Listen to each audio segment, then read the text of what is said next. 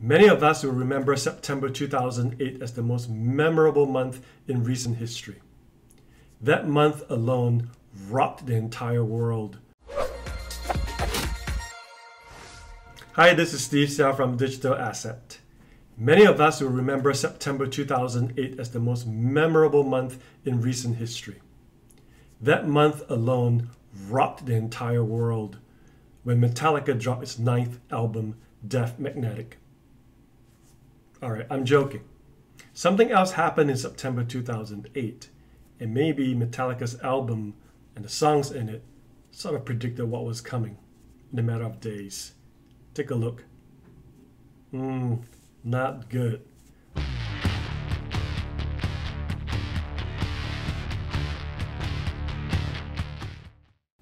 Let me try to give you a very compressed version of what happened on September 2008, other than Metallica's album. On September 15, 2008, Lehman Brothers filed for bankruptcy. And this was a big deal. Lehman Brothers have been around for 158 years. They were worth $700 billion, and they have invested in the earlier years in coffee, to retail, to aviation, and then into real estate. And their bankruptcy led to one of the saddest, biggest, and traumatic stock market crashes in recent history. Now, what led to their demise can be traced back to something called a subprime mortgage.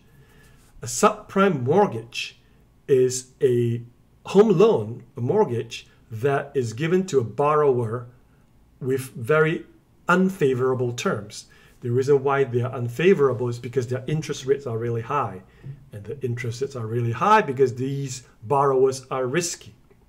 And what made people really mad was that they believed that the banks, the retail banks that issues and gives these loans, knew that. So you have these borrowers who will probably default on their loan, which means they can't pay mortgage anymore. And that would have been fine.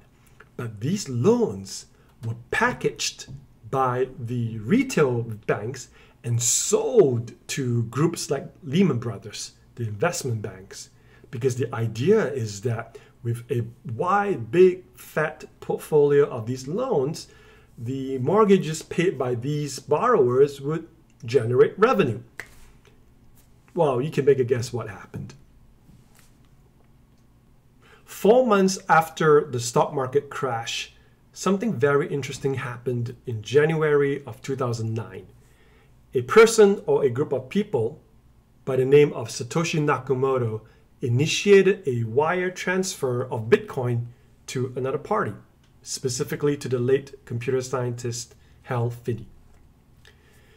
This was a big deal because it marked the birth of Bitcoin. It proved that it works, that digital money could be transferred from party A to party B without going through a middleman, without going through a central bank. Now, the stock market crash of September 2008 and the birth of Bitcoin are forever linked together, and for good reasons. But it's important to remember that Bitcoin and blockchain has existed prior to the crash of the stock market. Many people talk about the origins of Bitcoin by pointing to the stock market crash in 2008, when in reality, the concept of blockchain and digital money have existed prior to the crash. Now, could the concept of a cryptocurrency save or prevented the stock market crash? Maybe. At the time of taping, we have not seen an implementation of cryptocurrency in the real estate lending space. So the debate is still out there, but I would say that they are related, and then let's just call them a big coincidence. I like that.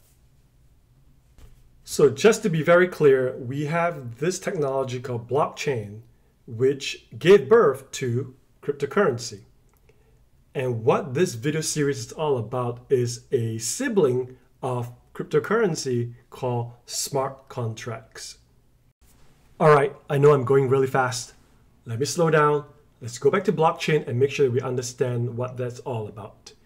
There are many great videos, by the way, on YouTube, on TED Talks that talk about blockchain and explain them in comprehensive manner, but this is the 60-second version. Some databases would store data in a very Excel-like format where there's rows and columns. So if I want to change a particular cell, I would identify the data, find where it is, and then I go into the cell and I see, hey, it's Steve, so let me change it to Steven, enter, save. Other databases would store things in a key value system where you have to look up the key, say Steve, name, and then you find the value, Steve, and you go in and you change it to Steven. In blockchain, you do not do that. In blockchain, you have to preserve the old data. So if there's new data, you preserve the old one and you add a new one, thereby creating a chain.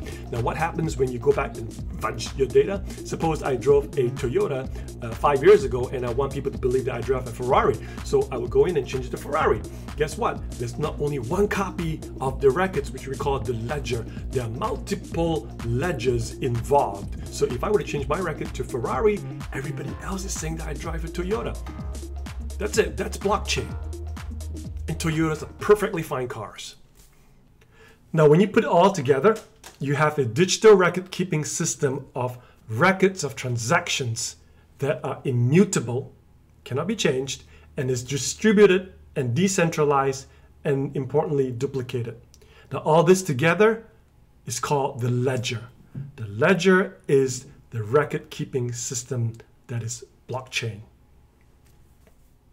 So this unique way of storing data is touching all kinds of industries, from banking and finance to currency, healthcare, records of property, supply chain, voting, and all that is made possible by that sibling of cryptocurrency called smart contracts. We'll look at that next. See you next time.